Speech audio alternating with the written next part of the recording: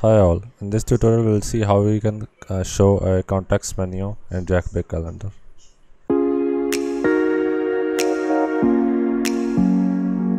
Hi, so let's get into it. You saw in the intro how I was displaying a custom context menu. A context menu is basically a menu which is supposed to be shown when we right click. So by default in every browser there is specific context menu when we right click. For example, when I'm clicking you can see refresh, save as, print, translate, etc. And what we would want is we would want to override that when we click on the calendar background, not on the event, on the calendar background, and we would want that we show our own custom context menu. And why would we want to do that?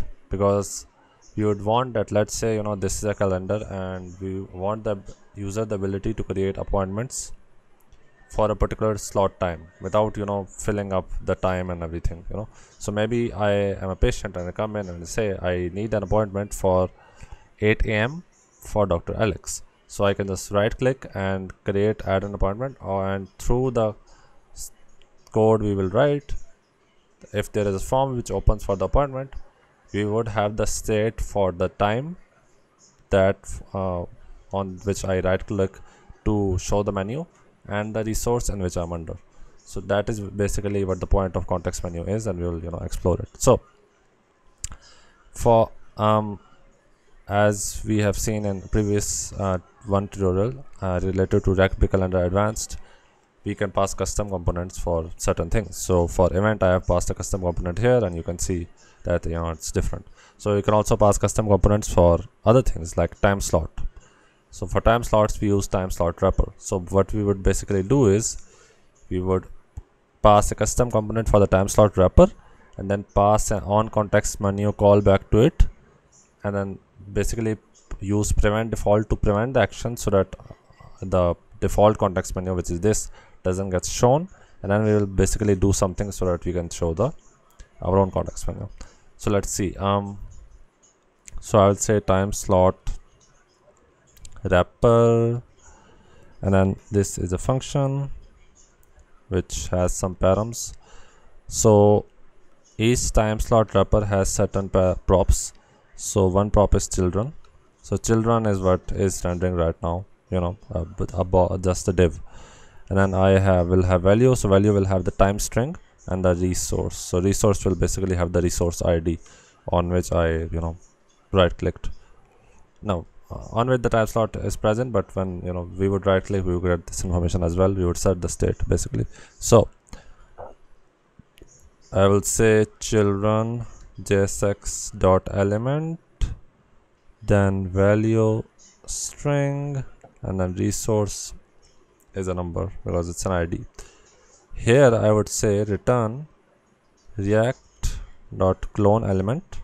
So we would basically use clone element to clone the children component, whatever it is. We are not very concerned with it, and then pass props to it. So I will pass a on context menu prop. So here we would get e, and first thing we would do, we would e dot prevent default. Let me give it e a type. It would be mouse event. Yeah, so now I can use auto completion. So now by default, let's see what happens. I go here, I right click, nothing happens. Why? Because I've prevented the default behavior using e.prevent default. Now the context menu that the browser shows wouldn't be shown. So now I can do my thing. So right now there is some code for the context menu here. I'm using Chakra UI as a library. Because I'm using Chakra UI for other stuff in these tutorials, that is why I'm using Chakra UI menu, but you can use any other library. The approach would slightly be different based on what you use, but this tutorial is basically to give you an idea. If you are using this library, you can copy the exact thing. So what happens is in Chakra UI, the menu list or the context menu or whatever menu it is gets shown around this menu button. Right now menu button has nothing here, and also is open is false, so obviously it's not being shown. So what we would want to do is when I right click, then using the mouse event I will get the client x and client y position. So whenever I would right click, I would get the x and y coordinates of wherever I right clicked. So I will set it in a state, set that information in a state, and then I will use this to move this menu button to that particular position, and then I will set the is open to true, so that way this menu would be displayed on that particular position. Let's see how what I mean. So let me make some states. So I'll say const x position set x position is equal to use state, and it's a string, and you let me copy it for the y position. So I can say y position set y position. So here I would set the x position. I will say e dot client x. So this is the x coordinate for that, and I would say here e dot client y, and that would be the coordinates for x and y. And then I would basically set its styles. So I would say set its styles by the menu button styles, because that is where the menu list would be rendered around this button. So I will say x position and y position style is equal and here as well, and style I will give it a position fixed as the index of an arbitrary big number, and then a top of y position and a left of x position. Let me also give it a z index of 10 so that it gets rendered above the calendar, because the calendar is also using some z indexes. Yeah, and now this context menu should be rendered. Now it won't do a thing, but it should be rendered. So now when I right click, I am right clicking and nothing is happening. Why? Let me see. Yeah, I am not setting is open to true here, so I need to do that as well. So now I'm here, I right click, and now you can see the context menu in action. Pretty cool. But what we would want is we would want the context menu to mean something.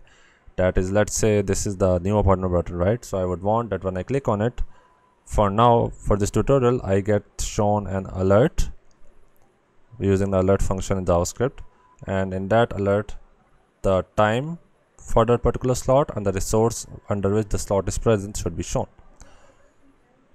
And we can grab this information from here, because value is the time string and resource is the resource ID. So I can say const resource ID set resource ID is equal to use state. Let me set its type number, and then the other thing would be selected time. So I can say selected time set selected time, and that would be a string.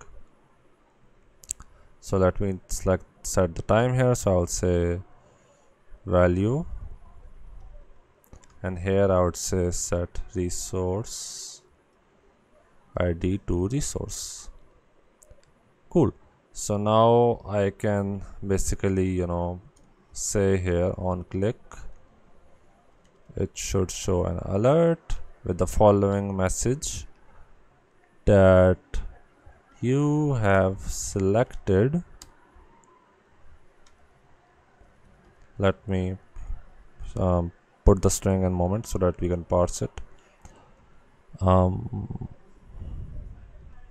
Format, let's say for the resource, and then basically we have a resources array already, which we would have, and now we've gotten the ID. So let me loop through it to get the particular resource name. So I can say resources dot find resource dot ID is equal to resource ID dot title.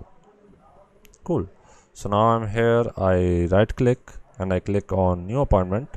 Then it shows that you have selected 8:30 is the time for this particular slot, and the resource is Dr. Alex, which is true. Now I click on no, this is the same slot. This is actually a 9 a.m. slot. I click on it, it says that the time. No, let me click on some other slot. Let's say here I click on new appointment. We can see that it's the 11:30 a.m. slot, and resource is still Dr. Alex. I click on OK. Here I right click, I click on new appointment. It says that the time slot is 9, which we can see, and the resource is Dr. John. So this is how you can basically right, I'm not doing anything, but you can basically, when clicked on new appointment or click on any option, you can show a form for a new appointment and pre-populate the fields for the resource and the time, so that the process becomes even more smoother instead of you have to go there and manually add these fields. So also one last thing, you have to add a z-index 1 here, otherwise it wouldn't work for now. So yeah, because time slot wrapper by default is I don't know, it's below something. There is some positioning fault or bug here in RBC calendar. So in order for it to work, you have to set the RBC time slot as the index to 1, and that is when it will work.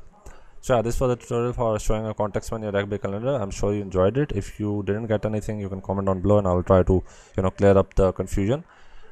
If you have any further requests for RBC calendar or any tutorial related to web development, I can also make that. As always, like and subscribe, and I'll see you in the next video. Bye.